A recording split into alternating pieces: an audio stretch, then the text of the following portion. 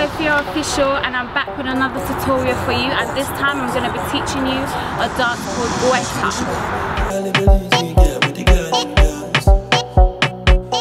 So you're going to move your right leg to the right and close it with your left. So right, close with your left, left, close with your right.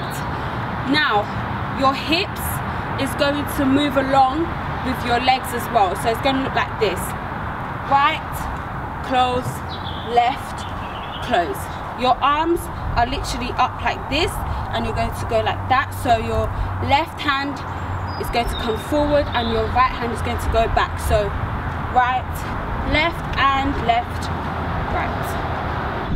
As you're doing the Gweta, you're going to look as well, because it's more effective if you look. So look to your right and look to your left. Right, left. Okay, so the second way you can do the Gweta, you can wiggle your legs with it as well. So it's going to look like this: right, wiggle, left, wiggle. And you're still closing your legs as well. So right, wiggle, left, wiggle. Everybody, Gweta! Gweta! Mama! Gweta! Mama!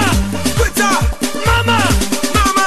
Aloledi, aloledi, aloledi, alole Gweta, Gweta, Gweta. Freestyle. Darling, shake your body, girl, gyrate. Break your body like I, cause you get plenty boys who want party. We see